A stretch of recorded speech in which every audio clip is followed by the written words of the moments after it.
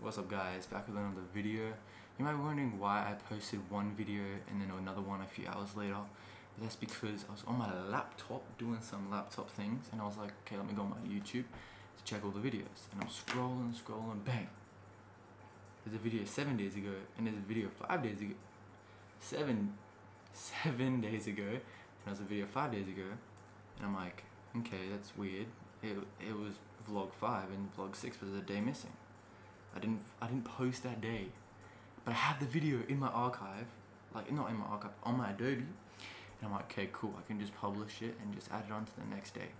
Now, I full messed it up.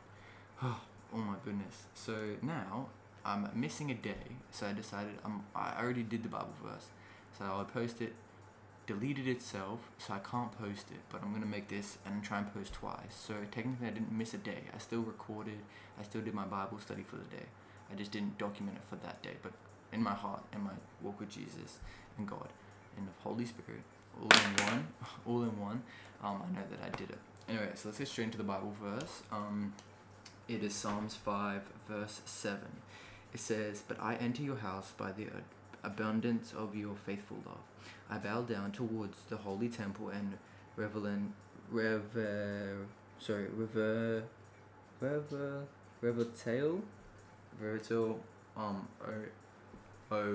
you."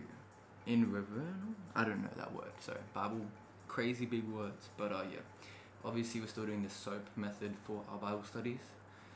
So that's S. O is basically what do we take out of this? And so it's observe. I wrote down, it says in the only way to enter the house of the Lord is by the abundance love. His abundance love. God is always faithful towards everyone. God is always here when we have everything and nothing at the same time. He will never leave our side, no matter what we do or say. As we get stronger in our relationship with God, we should bow down to Him, and even if we don't have the best relationship, go to a church or holy temple, and just thank God for what He has done for us. So it's not saying like we have to go to a holy temple every Sunday to become Christians. It doesn't say we have to like read our Bibles to become Christians. We don't need to give 10%. Like, I was watching a podcast the other day. I think it was George Janko's podcast with I can't remember his name, but he's a really good profound person that is went to a lot of colleges and talked about God in America. And he said on the cross with Jesus, and then he had another person, and one person was like, God, like a miracle boy from Nazareth, come take us off, use your little magic dust and get us off here.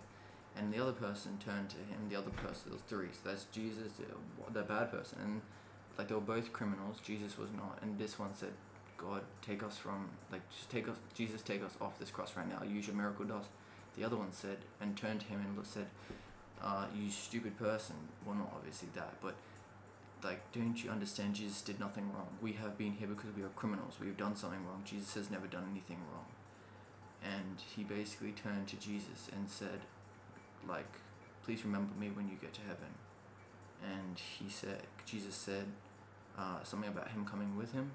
But the thing was that Jesus said to this person that you can come with me, but that guy never went to church that we know of. He never repented. He never before the cross. He's never gone to a soup kitchen and offered his time. He's never given money to the poor, But Jesus still lets him come to heaven with him, because he knows that Jesus is the one that is dying for his sins. And so we need to remember that God's love is never going to end no matter what. Ever in the whole time. Like, God is not even in tune with time, because he's outside of time. That's how big God is. And so, God's love is forever. So if you're ever there sitting and you're upset, remember God is there. God's not going to leave your side, because his love is forever. You may be sad. You may have gone through a heartbreak.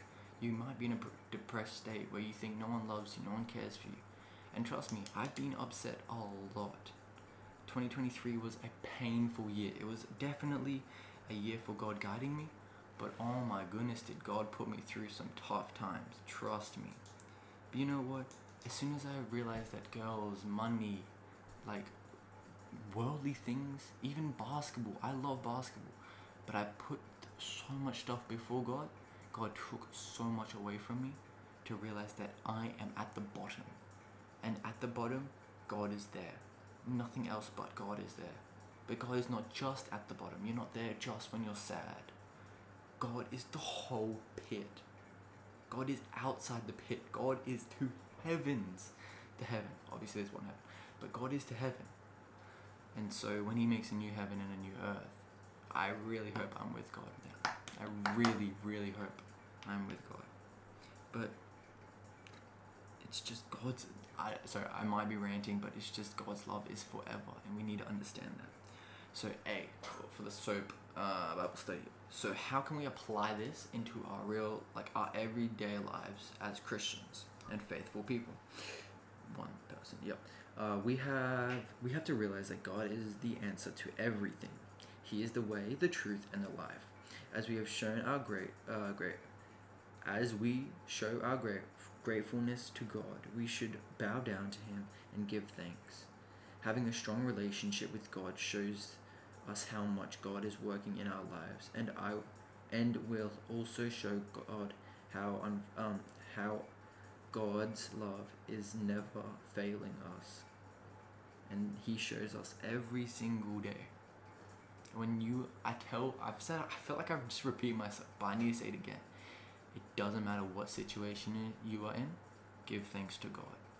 No matter what you're going through, give thanks to God, because my favorite Bible verse is, now I can't remember it, but it's not off the dome, but it's on the lines of, the pain you are feeling now is no comparison to what God is about to give you. And trust me, I've gone through pain, I've gone through heartbreak, I've gone through a lot of different things, okay?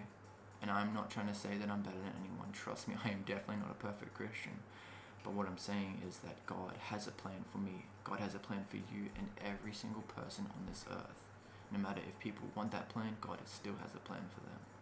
And that is amazing. That is such a gift from God. So yeah. But yeah, it's just like when I'm in a sad situation and I'm like, oh, no one loves me or no one's here for me, I've got to remember that God loves me. God is always there for me. And I'm going through these times because God is trying to prepare me to become a great Christian role model or person or something for his plan. And I have goals for this year that I've prayed to God about. I've been prayed over multiple times for goals, and every single time I get the same thing told me. And it's by people I didn't even know. I got prayed over today at church, and I did not know. I did not have a clue who this person was. I didn't even know his name. And I've never met this person, but he had said something that 4 other people has told me leading up to it, telling me, oh, you are going to be a leader of Christ. And I didn't believe these people. I'm like, I don't know you, gang. Oh, sorry, but this is how I used to talk. I was like, I don't know you, gang. Like, I don't know who you are. I never was like in a deep like relationship with God. And I think, why is all these people telling me that I'm going to be a leader? Like, I hardly know Christ. I'm the worst Christian out there. I cannot pray every night. I cannot read my Bible every night. I can't have the passion every single day. And then everyone keeps telling me, like people praying over me that I don't even know, telling me, you will become a leader of Christ. You've just got to pray to God and ask for it. Now, I don't know that they could be lying about that, but God has a plan, and you cannot forget that God has a plan for you. Pray for that plan. Pray for his will be done on earth as it is in heaven. No matter what, you do not have to be a leader. I would rather be a sheep of Jesus, for Jesus, than a leader. And I don't know what's going to happen in my life because only God knows. But just be grateful and thank every single day that God has a plan for you. I hope you guys did enjoy, so it was a bit of a rant, but let's just pray and give thanks to the Lord. Do what you need to do when you pray, and yeah. Dear Lord Heavenly Father, I come before you today and give thanks for your unfailing love. Lord, through all the hard times in my life, you have always been there for me, guiding me and loving me step by step. God, please help me to never forget your love never forget your love for me, Lord. Lord, please never let me forget how much you do for me every single day, even when I don't notice, Lord.